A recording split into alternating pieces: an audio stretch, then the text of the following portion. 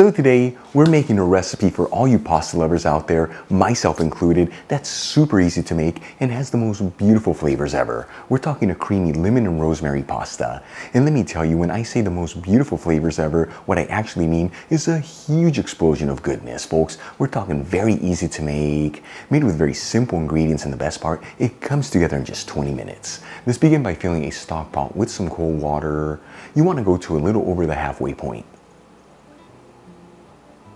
Then we'll season generously with sea salt and heat it with a high heat. At the same time, I'm going to heat a large fry pan with a medium heat. We're not going to add any fat into the pan right now. We're just going to heat it while we gather our ingredients. That way, once we start cooking the pasta, we can cook the cream sauce at the same time. That way, both elements can come together at the same time. I'm going to begin by finely chopping one shallot. You can also use a small onion here if you like.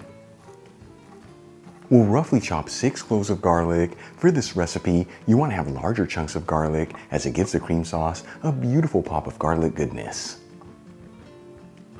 We'll remove the needles from 2 sprigs of rosemary and finely chop the needles. We want to end up with about 2 tablespoons, which is 4 grams. You can substitute the fresh rosemary for half the amount of dried rosemary. And for the final ingredient, we'll finely grate half a cup of cheese, which is about 60 grams. I'm using a Spanish Manchego cheese that's been aged for 3 months, so it's got a beautiful flavor to it, but it easily melts. However, to make this recipe, you can use whatever cheese you like. Just once again, make sure that it easily melts.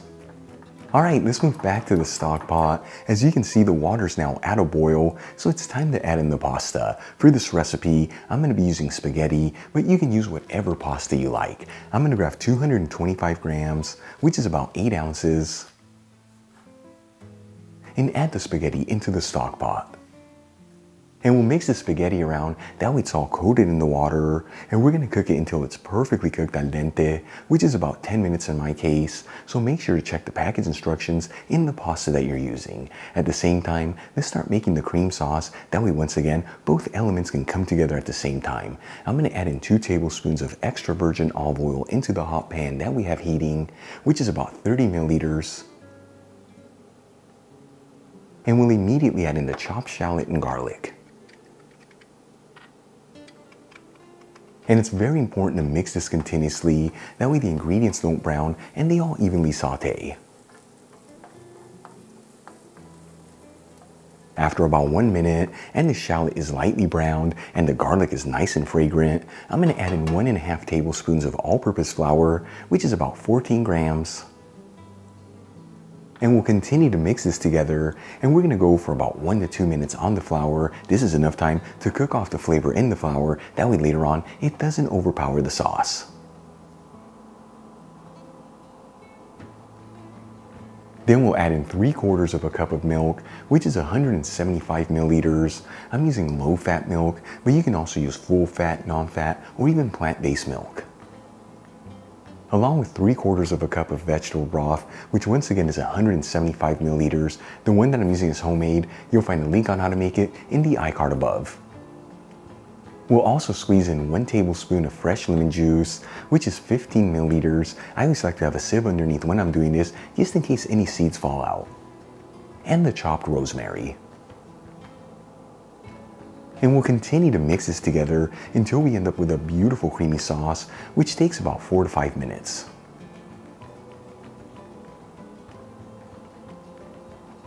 After about 5 minutes, and we've ended up with a beautiful light creamy sauce.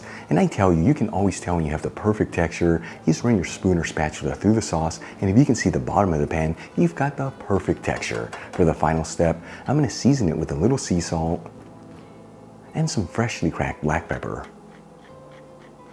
And we'll give it one final mix, that way those seasonings are evenly distributed, and then turn off the heat in the sauce.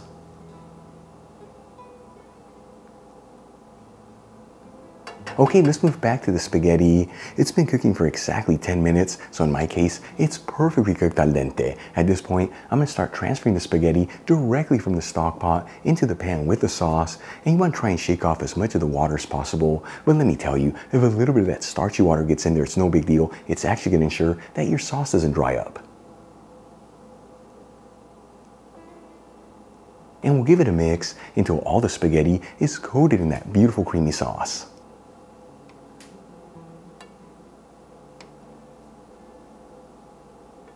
Then we'll remove the pan from the stovetop, add in the half cup of finely grated cheese,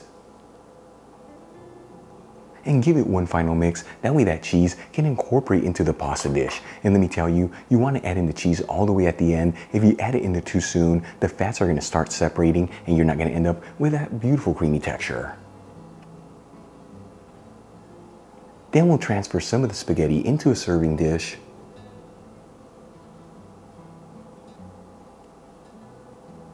And we'll top it off with some lemon zest, making sure to not add any of the white pith as it adds a bitter flavor. Check it out, our creamy lemon and rosemary pasta is done. Easy to make, came together in just 20 minutes, and one of those dishes that's gonna fill your body with so much goodness. Let's give it a try and see how it turned out.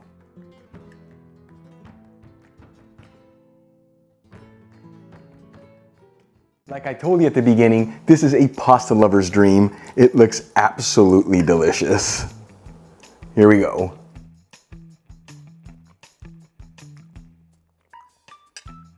That was a big bite.